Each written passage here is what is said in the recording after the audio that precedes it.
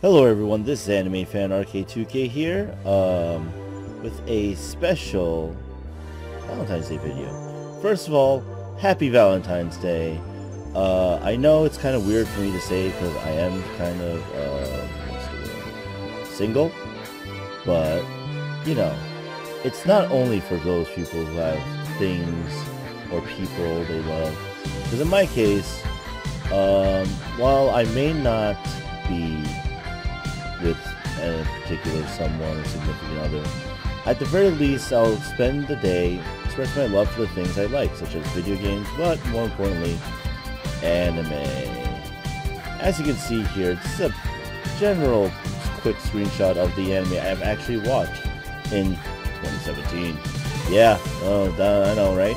Like most people will review these things, I don't know, at the start of the new year.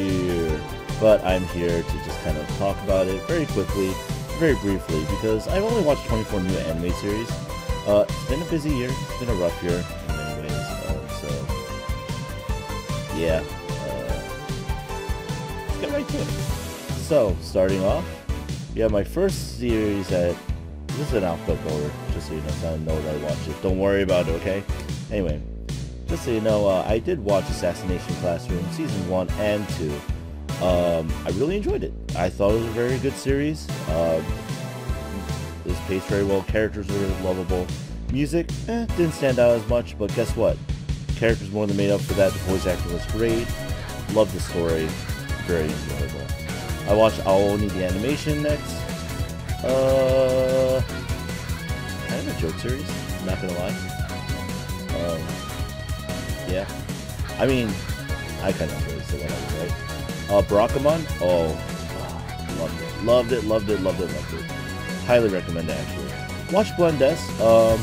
I was actually very surprised at how much I liked it. I didn't expect that. So, if you want to give it a shot, go for it. I was surprised. Actually very quirky and very interesting. Next we have Charlotte. Charlotte's kind of, Charlotte was weird.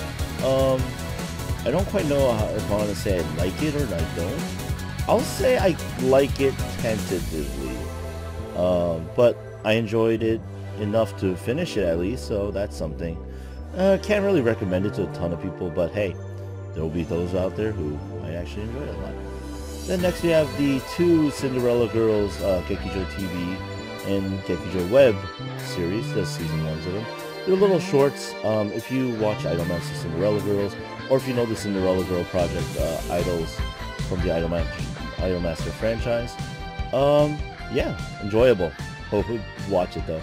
They are pretty funny, and Minami best Cinderella Girl. Anyway, Gabrielle Dropout. Surprisingly, didn't like it that much, but I really like Vine.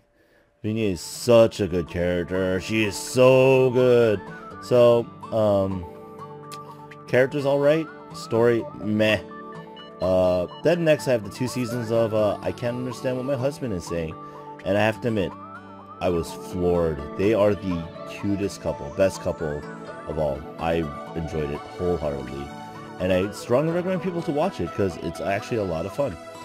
Next I have Interview with Monster Girls. Actually a really good anime. Highly recommend it. It started the year off and started off strong. So yeah, no, I definitely recommend that series. It was very good in many ways. I liked it. Then I have Kobayashi-san Chino Maid Dragon, or Miss Kobayashi's Maid Dragon. I liked it. I thought it was good. I did rewatch it again too recently, just to confirm, like, oh, is it good or is it just kind of meh? Or no, it's actually a pretty good series. It stands out pretty well. I think it did a lot of things well, and it has quite a few good moments in it too. Then I have Konosuba Season 2. Hilarious. Season 1 was hilarious. Season 2 is also very hilarious. Like, I would suggest you watch those immediately. They were so great. They're fun. Next I have Love Live Sunshine. Kind of a weird love-hate relationship with this one.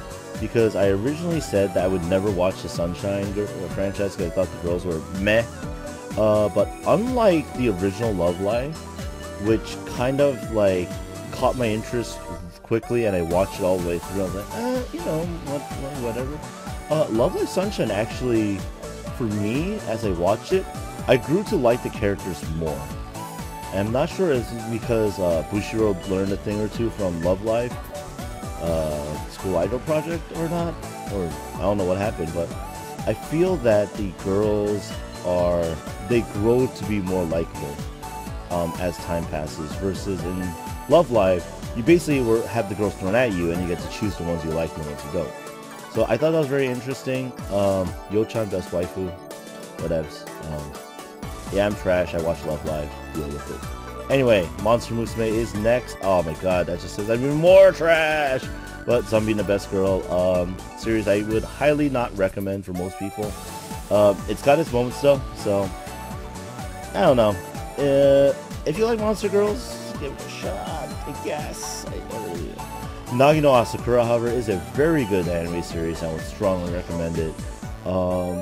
Very dramatic though, so if you're not really into like a more dramatic or drama-ish kind of series, it might not be for you. But if you want to sit down for a, you know, kind of both lighthearted yet very serious story, I would definitely give it a gander. It's pretty solid in that front.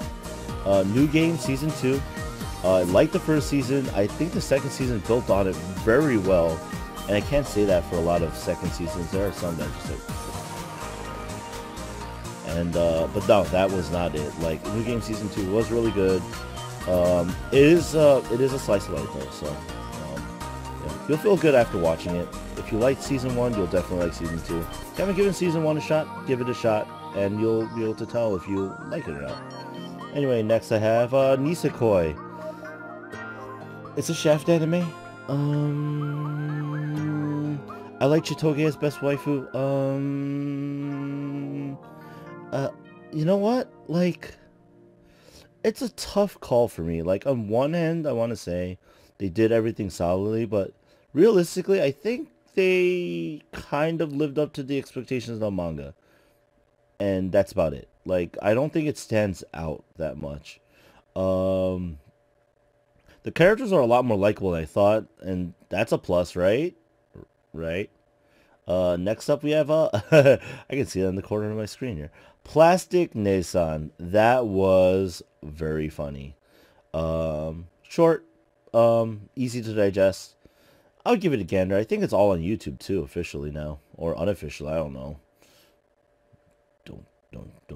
Don't hunt me down, YouTube. I'm innocent. I'm innocent, okay? I watched it legally through legal means. Anyway, next up is ReZero. ReZero. How can I say this? I really like everything about ReZero except for Natsuki Subaru. I hate the main character. And it kind of frustrates me because literally I like everything else about it but the main character. He is too dense for my taste, and it frustrates me. So yeah, love the series, but still hate the main character. Natsuki Subaru is a dum-dum. Anyway, next up we have is the disappearance of Nagato Yuki-chan. Oh, as a person who likes Haruri and all things Haruri related, not gonna lie, I was looking forward to the anime. I watched the first few episodes of it when it did start airing. I got my Blu-ray version of it in my Haruri box set, and I watched it all. Oh, so good. So yeah, like, I enjoyed it. And actually, people who don't like Haruri, don't worry. It does have a very different vibe to it. Give the first few episodes a shot. It'll give you a kind of a glimpse of, you know, what to expect from it, and you might be surprised. Actually, not bad. Next we have Token Ramu Hanamaru Season 1. I actually just found out that Season 2 is airing now on Crunchyroll the other day, because I saw it updated like a few days ago. I was like, what is this? I was like, what? They're releasing Season 2? But Token Ramu Hanamaru is like, how do I describe it? it's kind of like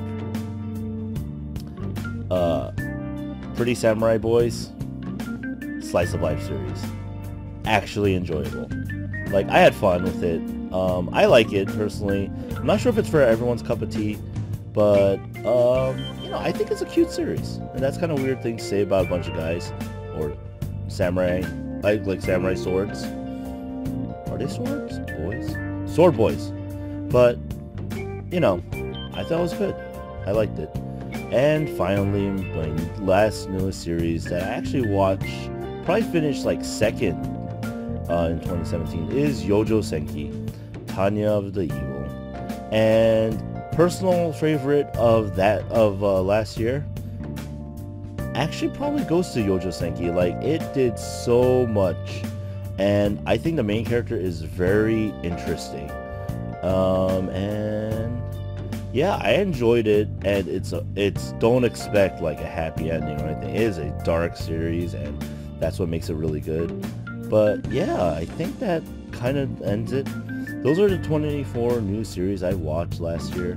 I enjoyed most of them. If there's any I can go back and say, like, okay, out of the new 24 I watched, which one would I say is the best? I would actually honestly say Yojo Senki, surprisingly. Followed probably by like Assassination Classroom. They're both very good series. And I'm not gonna lie, the worst one was probably Aoni the animation. It's for people who like Aoni. I kind of like it enough to have watched it.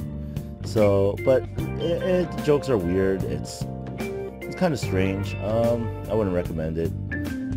Ones that surprised me the most, I think Token Rambu, the fact I enjoyed it as much as I did, that surprised me. Love Light Sunshine, also surprisingly I enjoyed it. So, you know, a little food for thought. Anyway, this is animefanrk2k. Have a very good Valentines. And remember, you know, if you don't have a significant other, just do something you love. Enjoy yourself, or love yourself. Alright? See ya.